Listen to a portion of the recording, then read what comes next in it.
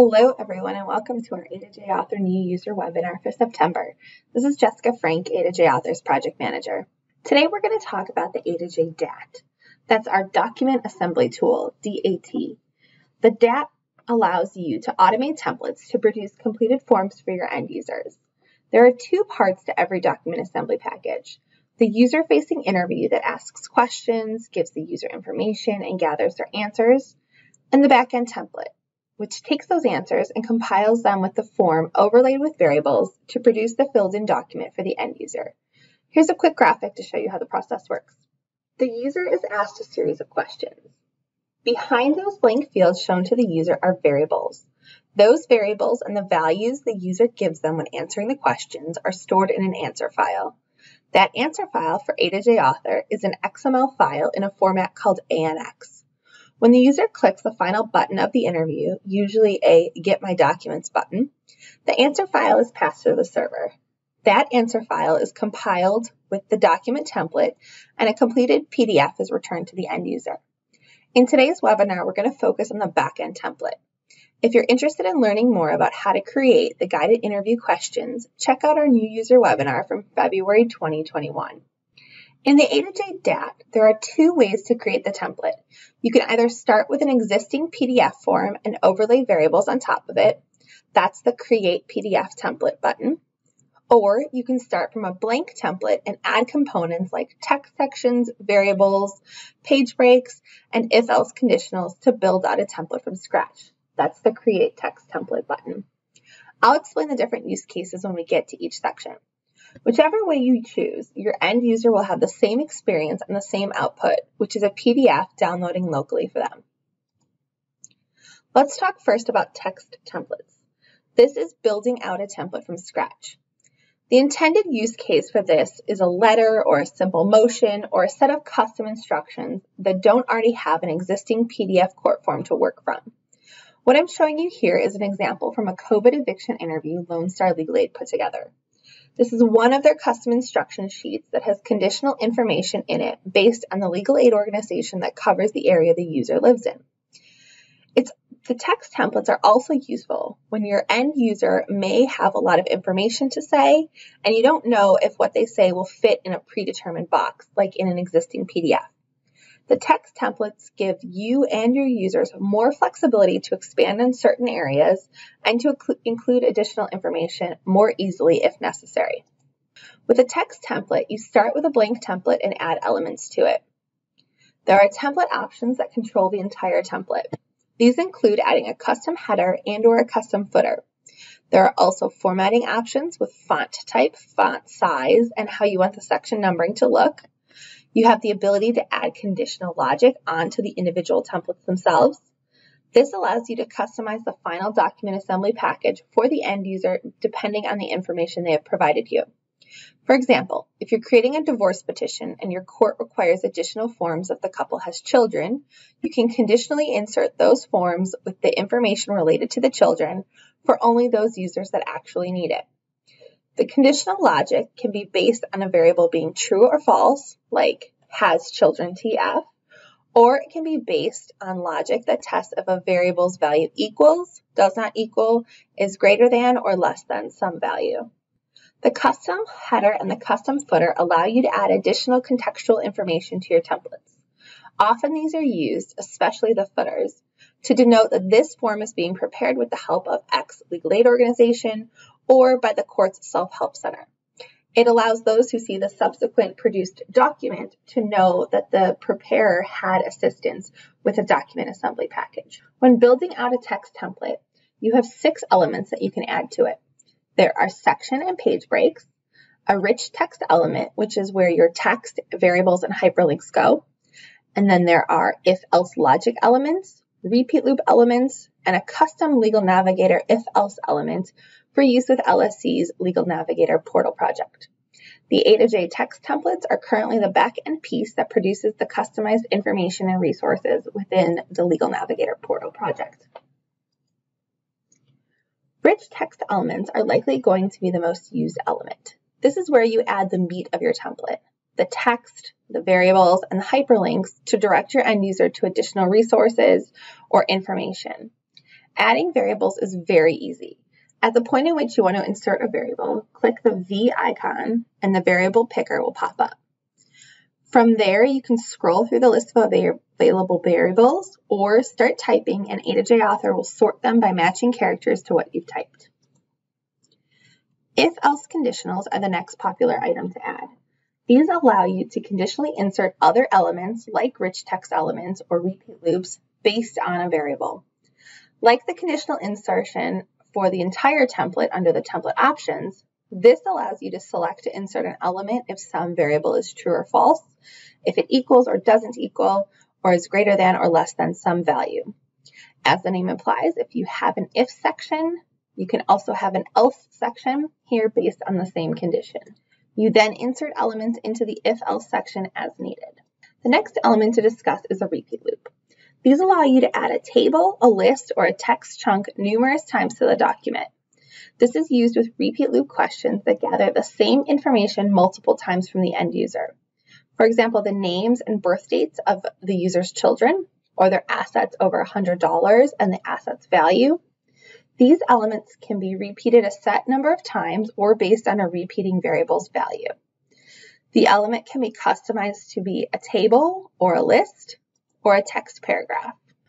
When you're done building out all of your text template elements, it's time to test assemble it.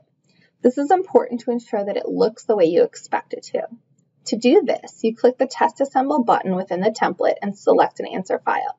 As an aside for new authors, you create those answer files in preview mode by opening the debug panel, running through the interview, and then clicking Save in the variable section of the debug panel. That'll download the answer file, that ANX file that I talked about earlier, to your local file storage for use in testing later. It's best practices to test your templates with a variety of answer files to accommodate the different conditions you've set inside of it. So if you have an if-else element or a repeat loop, make sure to create a couple different variations of your answer file to test those scenarios. Now we're going to talk about the second way that you can create a template in the A2J DAT, the PDF template. This option allows you to start with an existing court form or other PDF and overlay variables on top of it. This is the easiest way to build out a template because you've got all of the formatting, margins, court information, everything that's already on the form is there, ready for you to use with your existing PDF. To get started, you click Create PDF Template, then this screen appears. Then you click Upload PDF, and your local file management tool will open up, and you'll be able to select the base PDF to start with. A2J Author will then load your PDF, and you're ready to start automating. To start, you want to add a field to a blank line on your PDF. To add a field, you just need to double-click on the line and A2J Author will estimate the approximate length and height of the field. If you want to make adjustments, you can by dragging the field's corners to the correct size. If A2J Author can't approximate the size, you can manually draw a field wherever you want on the template by clicking on the template and holding down the mouse as you draw the field. After you draw the field, you can right-click to open the variable editor.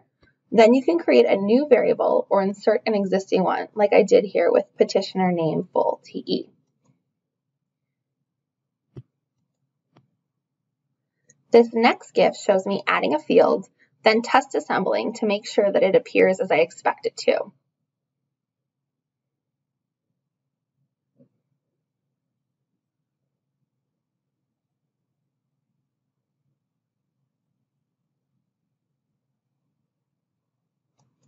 There are variable options for the PDF template that allow it to handle different types of multiple checkboxes that can let you pass a value or a check mark, and you can also add an addendum here if necessary. All of these options allow you to customize your template and hopefully meet your authoring needs. As you're working through your template, if you hit a snag or there's a feature that you could really use but don't see, our team always wants to hear about it. You can reach out to me with those feature requests. My email will be at the end of the slide deck, but it's jessica@cali.org, CALI.org. We also have true-false checkboxes. This variable type allows for the same checkmark style options as the multiple choice ones, so you can have a check, an X, a circle with an X, circle with a check, a filled-in circle, a box with an X, a box with a check, or a filled-in box as the option to display your end user's choice on the completed form. Finally, there are template options similar to the text template that allow you to customize the entire template. One important one to note is the ability to replace the base layer PDF. This is the PDF you started with. This is particularly helpful if your court tends to change the form, like the court updated their logo or they moved around a line, they changed where something is asked for on the form. You don't have to re-automate the entire thing. You can just swap out the base PDF layer and then move around the fields and variables as necessary to fit their new placement. It's a big time saver not having to start from scratch. You just have to replace the underlying PDF and do a little changes, and your existing interview is still valid, and most of the hard work that has gone into automation is still valid as well. Also here is the ability to conditionally insert PDF templates like text templates has. The PDF template allows for multiple page documents. You are not restricted to one-page PDFs. You can have as many pages as you need. And there are a couple cool keyboard shortcuts built in that are accessible by clicking Control plus the / or Command plus the / on a Mac. They allow you to move or nudge boxes around, to resize, to duplicate boxes. If you found the exact perfect size for a checkbox and you want to use that repeatedly, you can duplicate that box and you can move all of them around, move some of them around, delete them if necessary. So you can access these keyboard shortcuts by opening up the control panel there. Finally, both text and PDF templates use a specific destination DAT option. So there are two that are related to the A2J DAT templates. Assemble, generate PDF document, and assemble, generate PDF and process form. Assemble, generate PDF document generates the document but does not close the browser window. The user will need to close the interview window. Once their document is generated, then they can manually close the interview itself. If you choose Assemble, Generate PDF and Process Form, this generates the document, so the end user's PDF downloads to their local machine, and then it also posts their answer file, the ANX file, to wherever is set up to receive it in the host organization's directions under the post. So if you are hosting it on Law Help Interactive, our national partner who hosts for LSC-funded organizations and some courts, you can have the post go directly to LHI, and then the user will be able to save their answers, come back, regenerate the document, reload the answer, or reload the interview using this Assemble, Generate PDF and Process Form.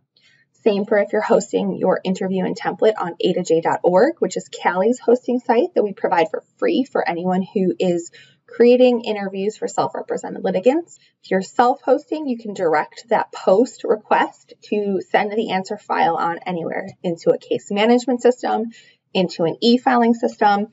The possibilities are sort of endless there. But those are the two options that you use on that last Get My Document button in the interview. You want it to either assemble, generate PDF, or assemble, generate PDF and process form. So one of the things we have created in order to help you learn how to use the DAT is a sample exercise. These sample exercises are found on our website under the Learn tab, A2JAuthor.org, and then you go to the Learn tab. This specific sample exercise that I'm showing here is the quick and easy automation for the A2J DAT. It will teach you how to automate a very simple form, but one that contains all of the elements of a normal template. And a normal form will have a text field, it may have a date field, a text long field, pick from list, multiple choice checkboxes, multiple choice radio buttons, phone numbers, zip codes, numbers, and a true-false checkbox. All of that is covered in this quick and easy automation. And this exercise can be done in roughly 30 minutes. So you can get your hands wet and try out what you've learned today in a simple 30-minute exercise. So sample exercise, quick and easy automation with A2J Author under the Learn tab on www.a2jauthor.org. As always, if you have questions, you can reach out to me, jessica@cali.org. You can also follow us on Twitter @A2JAuthor or check out our website, A2JAuthor.org. Everything I've shown you today and all of our training materials and other resources, including the authoring software, are available for free. And we, as I mentioned, provide free hosting for anyone who's looking to make guided interviews for self-represented litigants. We are also open source. You can check out all of the tech behind A2J Author on our GitHub repos, github.com/ccali/A2J viewer. That's the first one to go to, and it can direct you to the authoring suite on our GitHub repo. Again, thank you for coming to our webinar today, and feel free to reach out to me with any questions you have on authoring or anything related to A2J Author. Have a great day.